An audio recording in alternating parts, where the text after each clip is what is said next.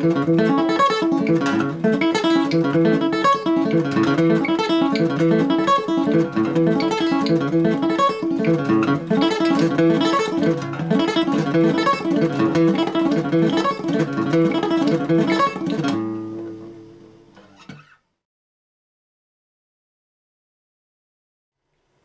let's check this out. As you can see, it's the same basic pattern with one little change. If we just listen to it slowly, it's in triplets.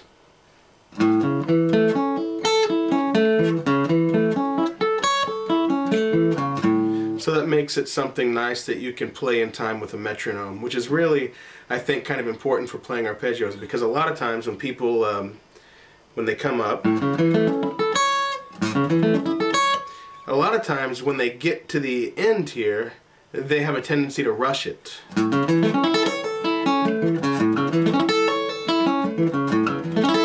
Or something like that. But it's really important to learn to play this in time so that you can be in complete control of the phrasing and everything about it.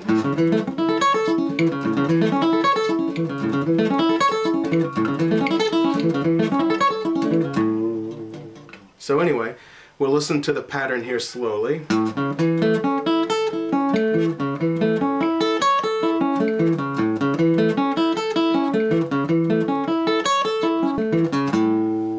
And it's not much in the sequencing department. We're still playing these pretty wide.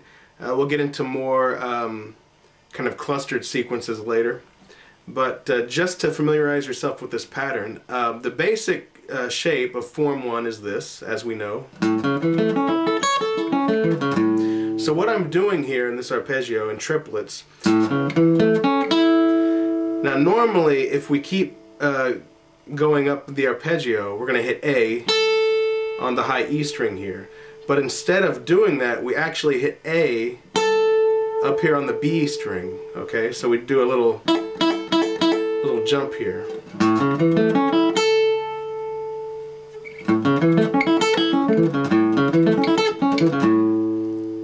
And then there's a second pattern that we do, which is this. And basically this is form 1 without playing the root.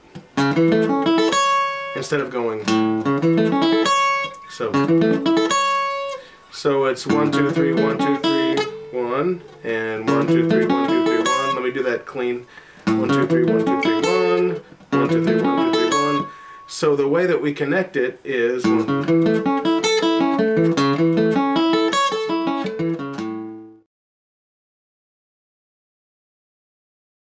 you may notice something interesting.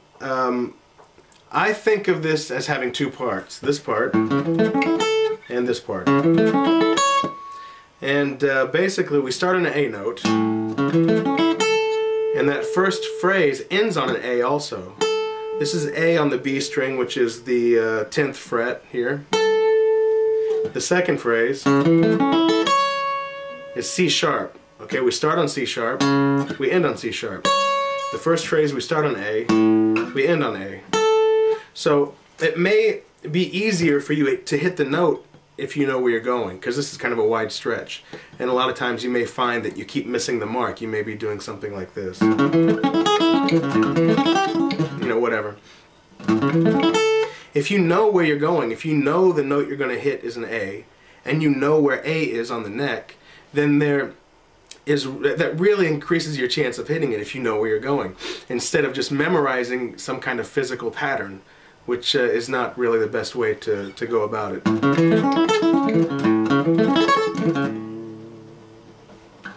So I'll do it slowly again. Hit the A.